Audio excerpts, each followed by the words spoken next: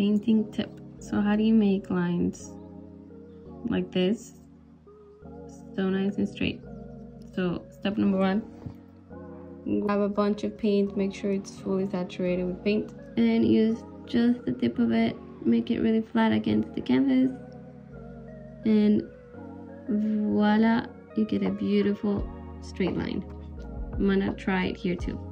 So it's still saturated. I really press the canvas and I let it go down, and that's my almost straight line. I'm just gonna do it back. Now I'm gonna do the same line on this side and on this side because I want it to be dark underneath the hand, so I'm still using the same color.